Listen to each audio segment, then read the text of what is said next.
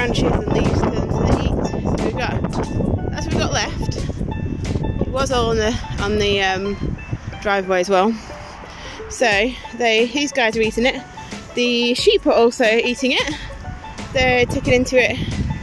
But it's just good to see them out here, because obviously normally they wouldn't be coming out here. They'd be sat in their stable, not wanting to come out. Freya is in heat at the moment. You see her flagging her tail, which is basically wagging it around, and she's doing lots of calling. Isn't she? Look, there you go. Classic. She'll probably start mounting Annie in a minute as well. Hi, Annie. Is she mounting you? Hey, Freya? So they're generally in heat for about 36 hours and then they calm down. She is very vocal when she's in heat. The rest of the time she's really quiet. She doesn't make any noise at all, apart from when she's in heat, which is right now. So Annie is getting all the attention from Freya. I think also little Bramble might be in heat too, because the boy is castrated, but he'll still start mounting her and doing other bits and pieces and stuff. So, but these guys are enjoying in a really horrible day. It's really dark and rainy and it's not very nice. But obviously it is January. Right, it's just starting to properly rain, so I'm gonna have to put the phone away. But I just thought I'd show you these guys out of the stable enjoying some browse. Been having all sorts of trouble with me putting obviously the pond liner on the nesting boxes. We've had Storm Brendan come in last couple of days. It's been horribly windy. This is the first time the sun's been out all week, which is quite nice at the moment. So I've just ordered some more hooks and some bungee cords. So I've put these on to hopefully stop it from flapping around. It's flapping around so much I had to like tuck it inside it, and it's been all sorts of issues with it. Same with the one next door. So I've put this on. So at the moment I've put it fairly loose, but they say it's starting to get a bit windy and it's doing okay at the moment. So we will see how it goes. I can put a slightly smaller one on. So the yellow is the biggest one I've got, which is like 75 centimetres. And then I'll try it with the purple. So it's holding it nicely. It's windy now and it's not moving, but it's quite loose.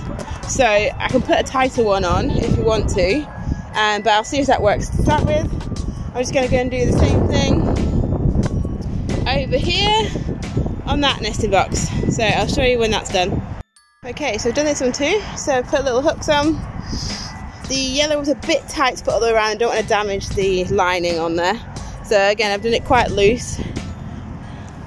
But if it needs a slightly smaller one, then I'll change that if we need to. But at the moment, it's keeping that down. So the next thing I want to do is I'm going to put a hook in the ceiling over on this part of the coop, and then I'm going to hang that feeder because they keep pooping in it and it's just getting it on the floor is just annoying. So I'm going to hang that from up there and hopefully they'll stop pooping in it and it'll be a bit nicer and drier in here. Okay, so my first plan was put it in the roof. The roof is actually really flimsy and it actually wouldn't take the hook, so I put the hook, you can see, in the very top of the wall, and I've used one of the really small bungee cords. If this doesn't work and it's kind of not really working very good, then I will swap it for a cable tie, which is why I got confused. But it means that it's not blocking the door for them to come in and out. They've got food and water in here, so in case I'm letting them out in the morning, I'm not worried that they're hungry or thirsty or anything like that. So I'm happy with that, and let's see how it goes. So 3 little modifications done today. The goats have actually just come out. We had to leave them in this morning because I had to take Mum to the dentist really early this morning, and then we just came back, had a little bit of lunch, and then let them all out. So they're out now. I can see Annie with her head sticking out of stable, bless her. And then all the babies are out. These little dudes are running around. Next door is out and about. Oh, they've all just gone in, have they? Yeah, just gone in. They must have all just gone in. They were out here a minute ago and they got the sheepies out there. So I did oats and barley's hoofs the other night. So they're done. So I still need to do all the baby's hoofs and Annie's back ones and Heidi's ones. So my sister had to delay her trip until the weekend, so it's now Wednesday, so she's going to be coming and hopefully going to be able to help me out. If needs be, then Mum will have to do it, but she doesn't particularly like it, so if I can get someone else to help me, then that's better. So these dudes are doing good.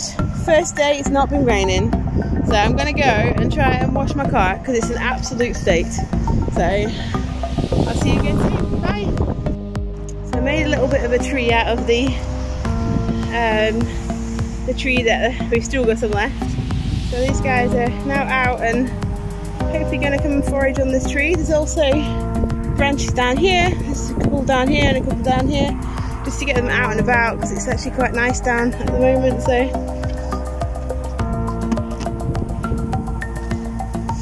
the floor is it's a bit muddy, so they're not overly keen on coming out. But I managed to coax them over.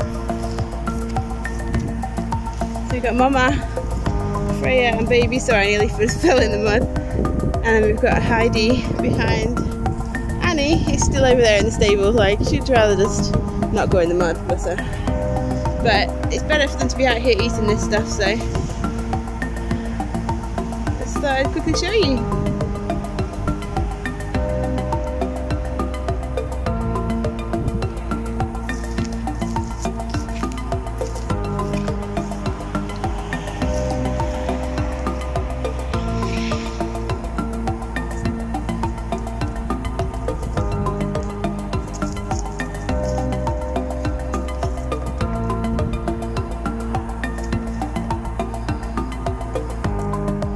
You gonna come over, Annie?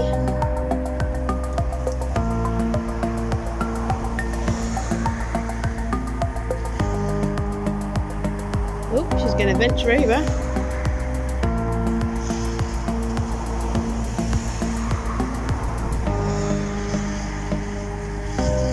Nope, we have Annie coming over. There we go, you have everybody out of the stable. Yay!